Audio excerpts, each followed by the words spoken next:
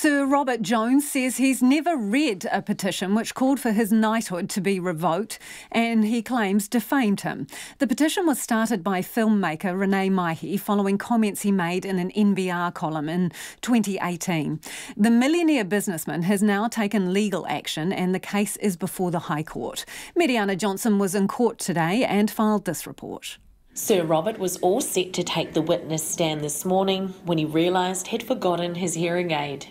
After an hour-long adjournment and once another hearing device could be located, his cross-examination could finally get underway again.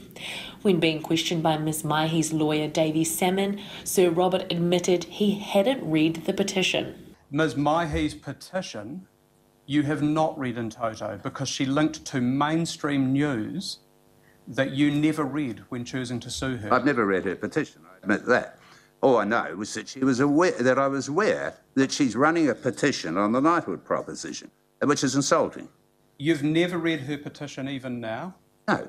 Sir Robert says he formed the view that Ms Maihi's motives were dishonest and he didn't need to read the petition to establish that.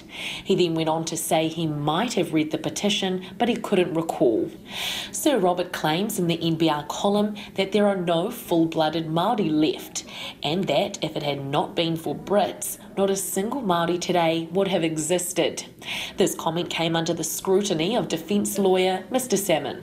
You would have known before that the notion of measuring Māoriness, as it's described there, according to blood quantum, is deeply controversial?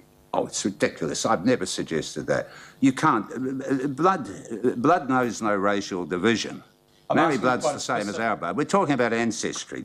It was at that point, and not for the first time, that Justice Thomas had to stop Sir Robert.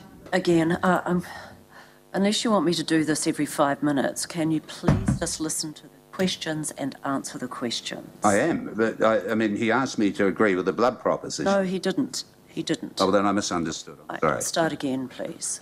An expert witness for the defence is expected to take the stand to discuss the notion of blood quantum later in the trial.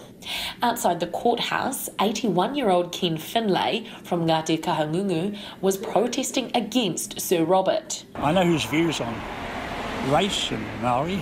I don't agree with them. That's why I'm down here with this placard. I've got grandchildren who are Maori, and I want them to live in a country that they can feel comfortable in. Ken Finlay says people on the receiving end of Sir Robert's sense of humour don't find it funny. The author of Once We Were Warriors, Alan Duff, and Emeritus Professor of Political Science and International Relations, Dame Margaret Clark, are expected to take the witness stand for the plaintiff later this week. Mo te hōtaka o te ahiahi, ko Meriana Johnsen, DNA.